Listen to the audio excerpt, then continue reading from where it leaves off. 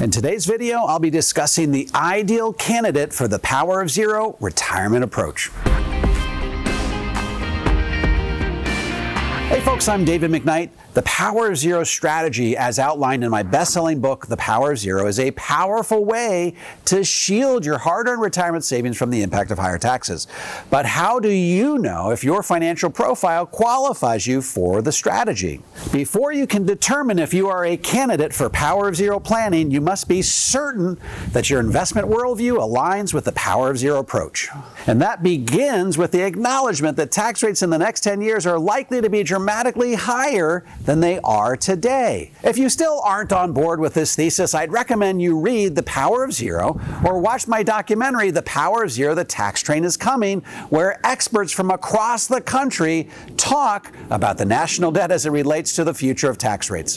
The second step is to acknowledge that in a rising tax rate environment, there's an ideal balance to have in your taxable and tax-deferred buckets. And finally, anything above and beyond these ideal balances should be systematically repositioned to tax-free. So, to determine if you are an ideal candidate for the Power of Zero paradigm, you need to determine if you have more than the ideal balance in your taxable and tax-deferred buckets so that you can shift any surplus amounts to your tax-free bucket. That, of course, requires that we define what the ideal balances in those first two buckets are. The ideal balance in the taxable bucket is 6 months worth of basic living expenses. Anything above and beyond that amount should be systematically repositioned to tax-free. Now, for the tax-deferred bucket. For those without pensions, you want the balance in your tax-deferred bucket to be low enough that required minimum distributions at age 72 are equal to or less than your standard deduction, and low enough that it does not cause Social Security taxation. For most Americans without pensions, that balance will be somewhere between $300,000 and $400,000.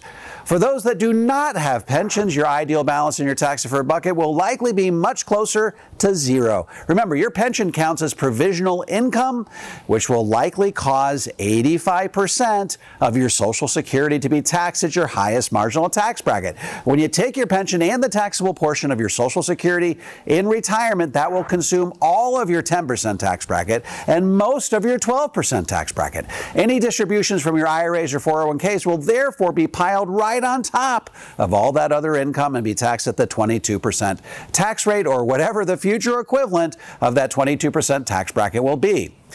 So, how do you know if you are the ideal candidate for the Power of Zero approach? First, if you're fast approaching retirement, simply ask yourself the following question. Are the balances in my taxable and tax-deferred bucket greater than the ideal balances I just specified? If so, then you should execute a systematic Power of Zero style shifting strategy to get those surplus balances repositioned to tax-free. Remember, you want to shift that money slowly enough that you don't rise into a tax bracket that gives you heartburn, but quickly enough that you get all the heavy lifting done before tax rates go up for good. Tax rates will go up slightly in 2026, but former Comptroller General of the federal government, David Walker, has suggested in his book, Come Back America, that tax rates will have to double by 2030 to keep our country solvent. So I'd say 2030 is the absolute deadline by which you would want to complete your Power of Zero shifting strategy. If retirement is still a ways off and your balances are currently lower than the ideal balance as I specified, you must ask yourself the following question. Will my current retirement plan contributions plus a reasonable rate of growth over time put me in a position at retirement where I will have more than the ideal balance in my taxable and tax-deferred buckets? If the answer is yes, you want to redirect your retirement plan contributions to your tax-free bucket according to Power of Zero principles. What are Power of Zero principles? You want to have multiple streams of tax-free income, none of which show up on the IRS's radar, but all of which contribute to you being in the 0% tax bracket in retirement. You want to take advantage of every nook and cranny in the IRS tax code.